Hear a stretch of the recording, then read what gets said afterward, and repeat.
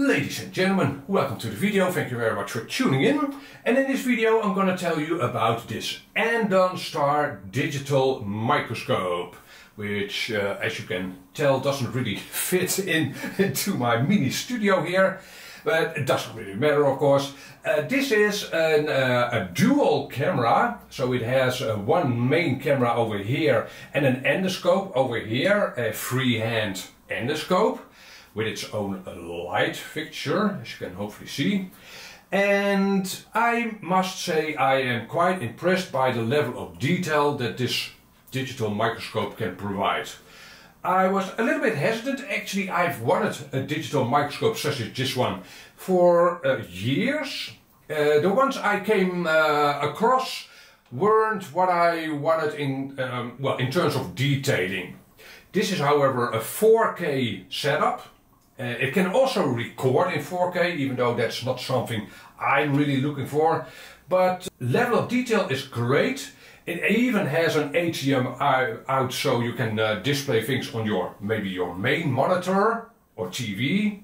It has a great lighting setup. Three lights, and again an endoscope. So there are three versions of this Andonstar digital microscope. The Pro ES version, which is what I have. Then there's the Pro version, which doesn't come with this endoscope. And then there's the non-Pro version that doesn't come with a remote, this remote over here. So in this video I'm gonna show you and tell you everything you need to know. I'm gonna, test it and tell you what I like about it and what I don't like about it. I'll also show you how to assemble it, so it'll also be a how to assemble video. And also, disclaimer, I got this microscope set up for free from Andonstar for review. So I didn't pay anything, also, but the link in the description isn't an affiliate link, so I'm not making any money from this, right? Definitely not from YouTube, as you probably know. But disclaimer nonetheless. So let's get into it. Let's actually start by showing you how it was packaged. Here we go.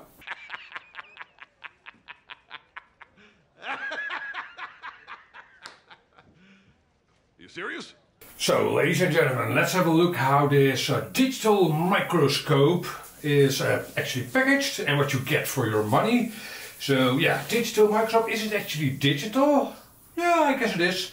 It's at least electronic, professional electronic product application. So the packaging isn't luxurious, it's a cardboard box, but that's fine, you're not paying for the packaging in this case. So let's try and get it open. Today we've got ourselves a product leaflet, sort of a what's in the box, I guess. Then some protective foam, very nice. An user manual in English, and only in English. Yeah, completely in English. Alright, surprising. So as you can probably see, everything is neatly packaged and secured in foam, which is nice. Yeah, so at this point in the video I decided to shoot the video a little bit differently. I'll show you everything that's in the box, however I'll show you in the order that you assemble it, assemble the device. That way this video will also show you how to assemble this digital microscope from Andonstar. So this is the monitor unit, the business end of the unit I'd say. With some controls over here, an on-off switch, and we'll see what these buttons do in a bit. Right, however, at the back end of this monitor you see the actual microscope, the camera side, which is looks pretty simple. It does feel pretty sturdy, by the way, and it has a this probably isn't a focus ring, but a zoom ring. An optical zoom ring, that is. I assume you can also digitally zoom into the monitor's image, but you can also zoom in optically, which is obviously far better. Alright, the monitor unit has some in and outputs, ports if you will. It has an HDMI out port only an out port to hook up a bigger monitor maybe, for instance. It has a USB port, and I think that's only to hook up a controller, and I'll get to that in a sec. It has a micro memory card slot, and it has a, well, what looks to be a 3.5mm jack. And that's probably for a light unit, which we'll also get to in a second. So that's the major component of this digital microscope. Okay, so let's now see how you actually assemble things. And for that we need this here metal base, which has two light fixtures with bendable, flexible arms, as you can tell. Now, there is a link in the description of this video to this microscope, and it comes in three flavors, three versions if you will. There is a normal version, which has this base and the two LEDs, the two lights. There's a Pro version that has an external controller as an extra, and there's a Pro ES version, which is what I have, with an extra light. So on top of these two lights, there's an extra light in that version. The next thing is this upright. So this is basically a metal bar, which will screw into the base over here. So it has threading over here, and it will screw it over here. However, I will first attach this bendable arm, which is for the optional extra light unit, which comes with the Pro ES version.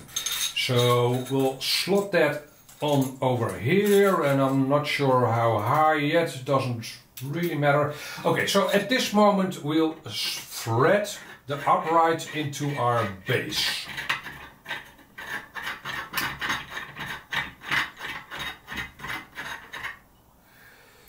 Like so. Okay, oops. And we'll turn this extra auxiliary arm off to the side over here. We'll get to that. Well, why not get to that right now? This here is the optional extra light that comes with the Pro ES version, which is dimmable. It has a control unit over here, and here's that 3.5mm jack that will hook into the back of the camera to power this extra light. An extra light fixture. Alright, and we can mount that light into this flexible arm, that extra flexible arm, like so, and that way you can, well, point it to whatever you want extra lighting onto, and you can mount it lower or higher, whatever you want. Then to mount our monitor we need this here contraption. Yeah, so this over here, the smaller of the two holes, will mount onto this upright, right, and it has a screw in it to secure it in place, and this is where our camera will run through, this over here. So we'll slide it onto the upright, and then we can mount our camera. Well, let's mount it a little bit lower actually. And then our main camera, so the one at the back of our monitor, slots into this bigger of the two holes. Obviously first back out these two thumb screws, which will fix it in place. And then you simply wiggle your camera into that hole and secure the camera in place with the two thumb screws. There you go. So at this point we kind of have most of the working components of our microscope in place. The camera is pointing onto our base over here, straight down, and we can adjust its height. The screw over here, like so. For fine adjustment, however, you've got these screws, these thumb screws over here. Right? There's one on each side, very convenient. So you can zoom into the object and zoom in with this rotating bezel on the camera as well. Okay, so that's most of the assembly done actually. Then how to hook things up? Well, alright, to hook things up you'll need a power brick. This is a European power brick, as you can tell. I got my microscope from the European warehouse. So I assume that if you order it from the European warehouse you'll always get a European plug, and if you order it from Amazon in the US you'll get a etc. a US pack. Okay, so and you get this spaghetti of wires, which has 3 connectors, 1 micro USB, a bit of a shame that it's a micro USB, but not that important as it's proprietary, right? The USB port on this microscope is only meant for this unit. So, alright, and it comes with a barrel jack to power the base, the LEDs of the base basically, and a normal USB-A plug which hooks up to the power brick. So our base over here has that barrel connector, again to power up our lights. Chickadee. Then the monitor has a micro USB port over here. So we'll plug that in. Chickadee. And again, the only plug we have now left is that USB-A, which will slot into our power brick, which will, well, go into our wall outlet. And there you have it. There is our Andonstar digital microscope all hooked up. You can see the lights are already on, and that'll be one of the, well, one of the few negative things I can find about this setup. There's no on-off switch. You have to disconnect it to switch the lights off. Okay, so, but does it work? So we'll switch on the monitor here. Welcome, thank you very much. And there you go. And so I've played around with it a little bit by now, so I know a little bit more about what it does and how it works. And right out of the gate I didn't know that this would be an extra camera, an endoscope basically. Something you can look into things. So this extra camera has its own lights, as you can hopefully see. Right, and you can freehand its use, as you can also see. So you can look into things with this one that you can't look into with the bigger microscope. Both of them have their own focus adjustment. So this one, the main camera, has its big focal ring, focal grip, and this smaller endoscope has its own focusing ring in the grip as well. So the piece of electronics I now have in view is probably a bit overexposed in the video because of the 3 lights that shine on them. But well, on screen you can see that everything is very well lit actually. In a minute I'll actually shut down my studio lights so you can properly judge if these lights are enough. But I must say the level of detail and the lighting and the ease of adjustment is excellent. Very, very nice. So what you see here is a 4K image, at least according to the specs. And also this monitor can record in 4K. So what you see here can be recorded on the SD card at the back in 4K 30. That's its highest resolution. You can downscale the resolution and record in a higher frame rate, say full HD in 60 frames a second. But usually you'd be looking at things that are stationary. So I'd say that a higher resolution and a lower frame rate is more beneficial. Right, so one extra thing you can do is adjust the light coming out of the endoscope, and that'll probably not show up very much on camera, no. But the in-endoscope lights over here can be adjusted. Very, very nice. Also, the stationary lights can be adjusted via the remote control. So that's nice. You can also zoom in and out with the remote control, but that's a digital zoom. You'd be far better off zooming in and out by adjusting the elevation of the camera. Yeah, so that's nice. You might be wondering, well, I continuously see that inset screen of the endoscope. Is that always there? No, with the remote control you can disable that. And I must say it's a bit wonky how you get that to shut off. I haven't found a quick and easy way to, but as you can see, it's now gone.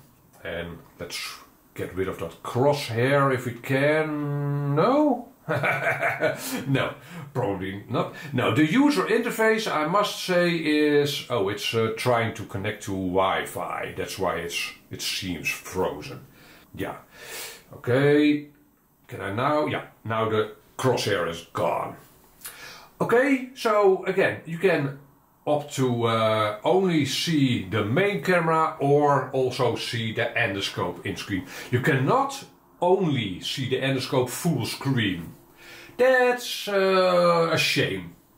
Yeah, so the endoscope is part of the Pro ES version, right? So if you get the normal Pro version, you don't get that endoscope. And I must say, it definitely can be handy if you want to look into hard to reach places.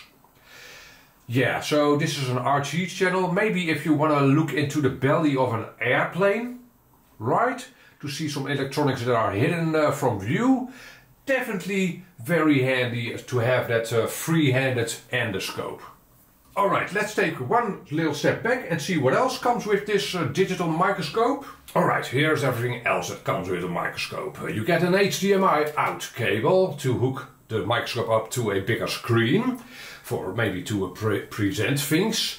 You get this USB cable, and I'm not completely sure why they ship it with this cable, but if you don't want to use the remote that's on the microscope, you can simply hook up the power with this cable. Maybe, I'm not sure. Doesn't seem very useful, but well, it's a cable. Okay, you get thumb screws, two spare thumb screws. A lot of the adjustments on this microscope are done with thumb screws, and you could potentially maybe strip them out. But you get some squares, which is definitely nice. You get these metal accoutrements to clamp things down on the base plate. I will probably not be using them. No. In fact, I prefer to use some silicone to stick things down. But, well, this is definitely a nice addition. And you get some accoutrements for that endoscope to shape the light and the focus, basically. Some plastic accoutrements, again, to shape the light, and even a mirror. You can stick that up to the end of the endoscope and look around a corner even. Yeah, okay, might be useful, and it's nice to have, better to have it than to not have that. So it's definitely nice that they added that to the package. So with my studio lights now off, and also with a normal background, you can see that the inbuilt lights are more than sufficient. And in fact, with the little remote, in-wire remote, you can dim the lights as well to this point. Yeah, So depending on what the size of your object is, you can dim the light, and yeah, it's still a little bit overexposed in my video, but you could see that I was able to dim the light with this in-wire remote. Very nice. Alright, I've also removed the white backdrop, so you can get a sense of scale of this unit. In the background you see a 3D printer, of which you probably know the size. Right, and it's a relatively compact unit, I should say. Right, so that's nice. It comes with this remote control, RF, infrared remote control. And you might wonder, well, do you actually need a remote control for a digital microscope such as this? Well, it does have a couple of features that you wouldn't have without the remote control, such as you can invert the image. Maybe what you are looking at is more clear or has more contrast in reverse. So you can do that. You can look at your image in black and white. Same thing. Some things will be in better focus in black and white. And well, you can zoom in and out. There, zoom in. And again, that's a digital zoom, so, well, it might be useful. But you'd be better off just lowering your camera to get a better view of small components. But it's there, and it can be handy. Also, the remote control has a freeze button. So in case you're looking at something that does move, say an insect, just as an example, you can freeze the image, and as you can tell, well, the image is now frozen. So that way, in case again your image is something that moves around, you can freeze the image and have a good look at things. So, ladies and gentlemen, the Andonstar digital microscope. You've seen how it goes together, how it's packaged, and as you could see, it goes together very easily. You have seen what it does, but what are my thoughts on it? So, review time basically. What are the pros and cons, in my mind, of this Andonstar digital microscope? First of all, the screen and the camera work very well. The level of detail is far more than I need. And if, for instance, you'd want to do SMD work, surface mounted component soldering with this microscope, very suitable. The detailing is definitely there.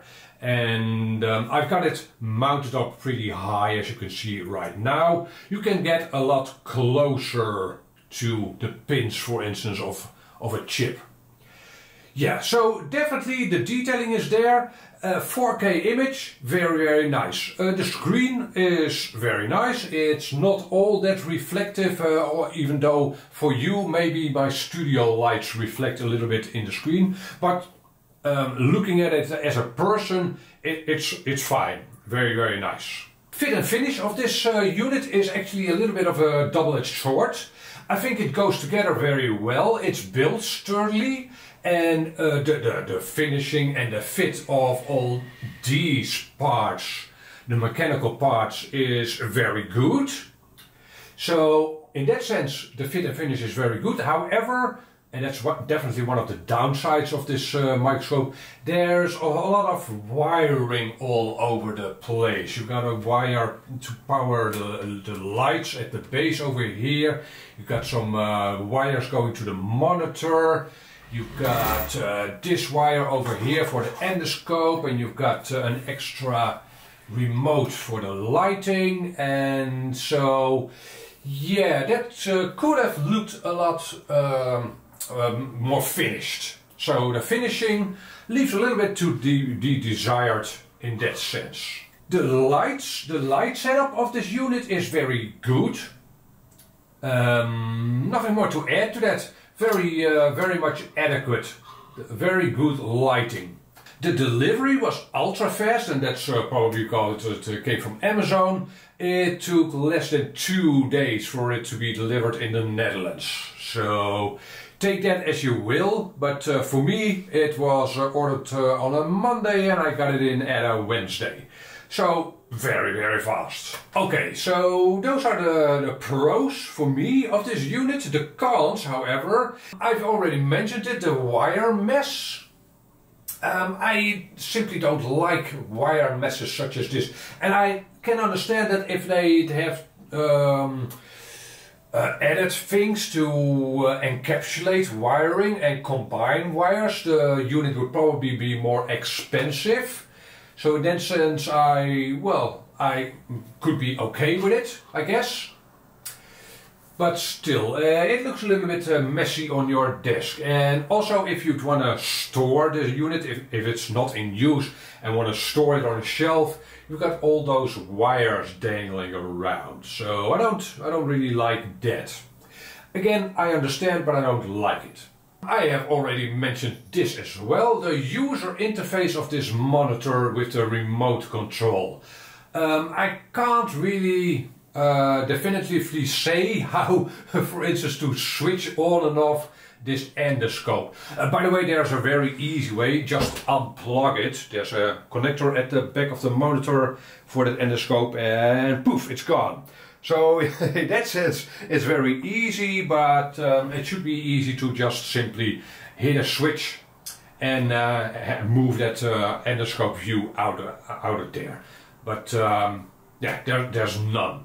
And other things, yeah, you can also connect to the unit via Wi-Fi from your phone or a computer. It's a little bit cumbersome. And it's also something I don't really need, but it's a little bit cumbersome. So the user interface, it's not a deal breaker at all. I'd rather have a unit that magnifies well and shows me the level of detail I want, but the user interface, meh, yeah. Alright, and the last thing I want to mention is the mounting plate. Now there are some clamps that come with the unit to clamp things down, but still I would have liked to have seen a mounting base that you could elevate for an easy elevation of your objects. Yeah, not a big deal, and personally I'll probably stick a slab of silicone to the base and have, well, my objects stick to the base like that. Those are basically the only cons, and yeah, no real deal breakers in my humble opinion. And the last thing I should mention, of course, is would I actually be buying this unit myself? Again, I got this for free from Andonstar. Would I buy this unit or maybe one of the units that are in the $200-ish range? If you are looking at a digital microscope, you've come across those as well, maybe on Banggood and such. And I know from other people's experience, those are close to a waste of your money. It's not that they don't magnify things and you can see more on them than with your naked eye, but those are basically all 1080p Full HD if you're lucky. Maybe even less than Full HD. This definitely shows the level of detail of a 4K setup. It's not interpolated 1080p and then scaled up to 4K, at least not from the looks of it. Again, the level of detail of this unit, shows me is what I'd be looking for. However, that comes at a price, and that price is close to $400 for this Pro ES version, so with the endoscope. If you forgo that endoscope, you'll be saving yourself approximately $30-ish. And if you don't want the remote for the lighting setup and such, you'd be saving yourself approximately $50. And then you're at approximately $330. And I think at $330 this is a great setup. You should definitely pick this one over the lower priced versions. Definitely. Again, the Microscope camera and the monitor are the same for all versions. And yeah, that endoscope, now that I've used it for a couple of days, it's actually better, more useful than I had expected. Yeah, if it would have been my money without this review, I would probably have gone for the Pro version without that endoscope. But having had it now, I think it's worth the extra cost. It only costs like, what? $30 extra for an extra light and an extra camera. I think it's worth the extra cost. And so is the entire unit worth also almost $400. Depends a little bit on what you do, of course. If you run an electronics shop, you'll probably be looking at a more expensive device. As you probably know, you can get digital microscopes at 10 times the cost easily. But if you start out, I'd say this is definitely worth it. I've not come across really enormous mistakes in the unit. It simply works. And again, the level of detailing and the light setup and how sturdy it is, it looks and feels and works like a $400 unit, in my humble opinion. So that's my verdict. I would probably go for this Pro ES version to have that remote. That remote is definitely handy. An endoscope, definitely a nice addition to the unit. So that's my verdict. And you tell me in the comment section below, what do you think of this Andonstar digital microscope? For now, I want to thank you for watching. Catch you on the next video. Bye bye.